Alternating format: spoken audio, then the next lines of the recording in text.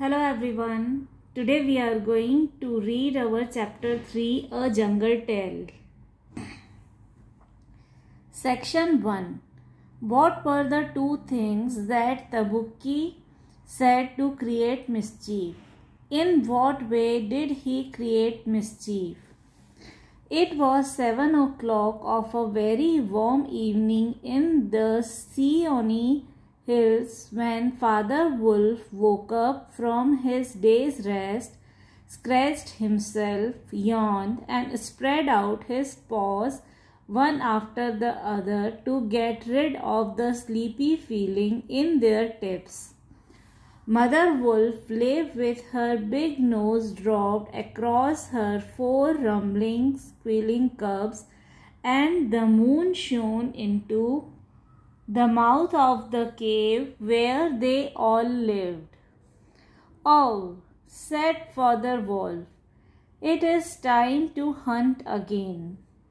He was going to spring downhill when a little shadow with a bushy tail crossed the threshold and whined, "Good luck go with you, O chief of the wolves, and good luck and strong white teeth go with the noble children, that they may never forget the hungry in this world." It was the jackal Tabaqui. The wolves of India dislike Tabaqui because he runs about making mischief and telling tales and eating rags and pieces of leather from the village rubbish heaps. But they are afraid of him too because Tabaqui, more than anyone else in the jungle, is likely to go mad, and then he forgets that he was ever afraid of anyone and runs through the forest biting everything in his way. "Enter then and look," said Father Wolf stiffly, "but there is no food here." "For a wolf, no," said Tabaqui, "but for so mean a person as myself, a dry bone is a good feast." He scuttled to the back of the cave where he found the bone of a buck with some meat on it and sat cracking the end merrily. "All thanks for this good meal," he said, licking his lips. "How beautiful are the noble children! How large are their eyes, and so young too!" Now Tabaqui knew as well as anyone else that there is nothing so unlucky as to compliment children to their faces. It pleased him to see Mother and Father Wolf look uncomfortable. Tabaqui sat still, rejoicing in the mischief that he had made, and then he said spitefully, "Sher Khan, the big one, has shifted his hunting grounds. He will hunt among these hills for the next moon, so he has told me." Sher Khan was the tiger who lived near the Waingunga River 20 miles away. "He has no right," Father Wolf began angrily. "By the law of the jungle, he has no right to change his quarters without due warning. He will frighten every head of game within 10 miles, and I have to kill for 2 these days." His mother did not call him Lumri, the lame one, for nothing, said Mother Wolf quietly. "He has been lame in one foot from his birth. That is why he has only killed cattle. Now the villagers of the Waingunga are angry with him, and he has come here to make our villagers angry. They will scour the jungle for him when he is far away and we and our children must run when the grass is set on fire. Indeed, we are very grateful to Sher Khan. I go, said Tabaki quietly. You can hear Sher Khan below in the thickets. Section 2. Father Wolf listened, and below in the valley that ran down to the little river, he heard the dry, angry, sing-song whine of a tiger who has caught nothing and does not care if all the jungle knows it. The fool, said Father Wolf, to begin a night's work with that noise. Does he think that our bucks are like his fat Waingunga bullocks? Hush, it is neither bullock nor buck he hunts tonight, said Mother Wolf. It is man.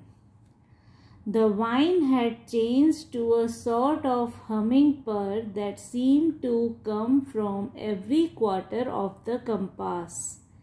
It was the noise that bewilders woodcutters and gypsies sleeping in the open and makes them run sometimes into the very mouth of the tiger. Man, said Father Wolf, showing all his white teeth. Ha! Are there not enough beetles and frogs in the tanks that he must eat man and on our ground too?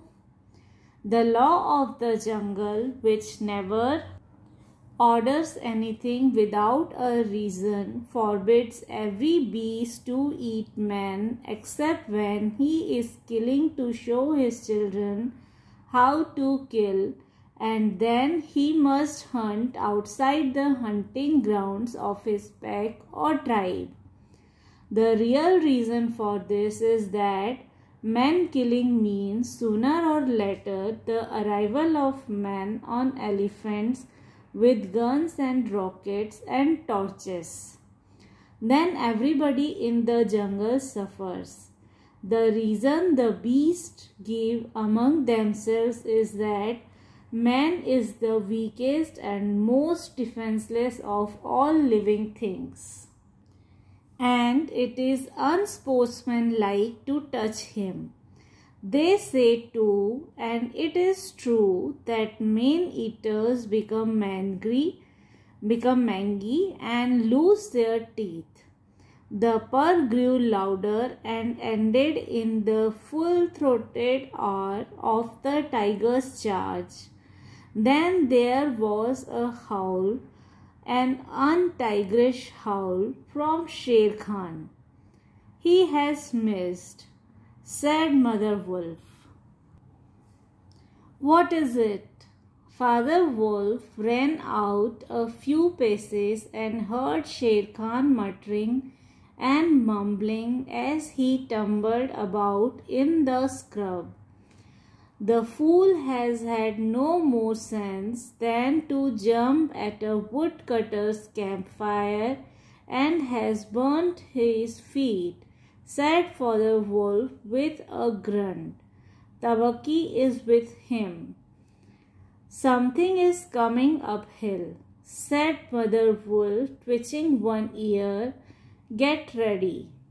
The bushes rustled a little in the thicket, and Father Wolf dropped with his haunches under him, ready for his leap. Then, if you had been watching, you would have seen the most wonderful thing in the world. The wolf checked in mid-spring. He had made his bound before he saw that he was what it was he was jumping at, and then tried to stop himself. The result was that he shot up straight into the air for 4 or 5 feet, landing almost where he left ground. Man, he snapped. A man's cub? Look, Directly in front of him, holding on by a low branch, stood a naked baby who could just walk, as soft and as dimpled as a little atom as ever came to a wolf's cave at night. He looked up into Father Wolf's face and laughed. "Is this a man's cub?" said Mother Wolf. "I have never seen one. Bring it here." Section 3. A wolf accustomed to moving his own cubs can, if necessary, mouth an egg without breaking it, and though Father Wolf's jaws closed right on the child's back, not a tooth even scratched the skin as he laid it down among the cubs. "How little, how naked, and how bold," said Mother Wolf softly. The baby was pushing his way between the cubs to get close to the warm hide. "Ahai! He is taking his meal with the others, and so this is a man's cub. Now was there ever a wolf that could boast of man's cub among her children? I have heard now and again of such a thing, but never in our pack or in my time," said Father Wolf. "But see, he looks up and is not afraid." The moonlight was blocked out of the mouth of the cave, for Sher Khan's great square head and shoulders were thrust into the entrance. Tabaki behind him was squeaking, my lord, it went in here." "Sher Khan does us great honor," said Father Wolf, but his eyes were very angry. "What does Sher Khan need?" "My quarry, a man's cub, went this way," said Sher Khan. "Its parents have run off. Give it to me." Sher Khan had jumped at a woodcutter's campfire, as Father Wolf had said, and was furious from the pain of his burnt feet. But Father Wolf knew that the mouth of the cave was too narrow for a tiger to come in by. Even where he was, Sher Khan's shoulders and forepaws were crammed for want of room, as a man's would be if he tried to fight in a barrel. "The wolves are a free people," said Father Wolf.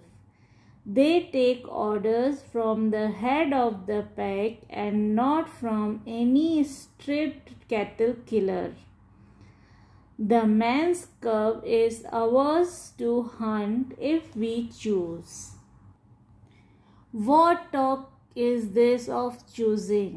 It is I, Sher Khan, who speaks." The tiger's roar filled the cave with thunder. Mother Wolf shook herself clear of the cubs and sprang forward, her eyes like two green moons in the darkness, facing the blazing eyes of Sher Khan. "And it is I, Raksha, the demon, who answers. The man's cub is mine. He shall live to run with the pack and to hunt with the pack, and in the end he shall hunt you." Father Wolf looked on amazed. He had almost forgotten the days when he won Mother Wolf in a fair fight from 5 other wolves, when she ran in the pack and was not called the demon for compliment's sake. Sher Khan might have faced Father Wolf, but he could not stand up against Mother Wolf, for he knew that where he was, she had all the advantage of the ground and would fight to the death. So he backed out of the cave's mouth, growling, and when he was clear, he shouted, "Each dog barks in his own yard. We will see what the pack will say to this fostering of man cubs. The cub is mine and will come to me in the end." Mother Wolf threw herself down, panting among the cubs, and Father Wolf said to her gravely, "Sher Khan speaks this much truth. The cub must be shown to the pack. Will you still keep him, Mother?" "Keep him?" she gasped. "He came naked by night, alone and very hungry, yet he was not afraid. Look, he has pushed one of my babes to one side already, and that lame butcher would have killed him and would have run off to the Wangunga, while the villagers here hunted through all our lairs in revenge. Keep him? Assuredly I will keep him. Lie still, little frog.